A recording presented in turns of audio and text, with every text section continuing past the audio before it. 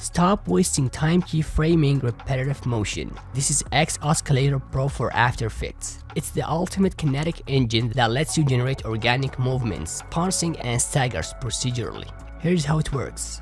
Select a layer, then go to the main tab, toggle the position. This will enable the wave on this position property. As I drag the sliders, look at the live wave preview. It will visualize all the math instantly, so there is no guessing how the wave looks like. Now let's switch the wave type from sine to pounce and hit apply, and boom, instant physics without a single keyframe. Or triangle wave for example.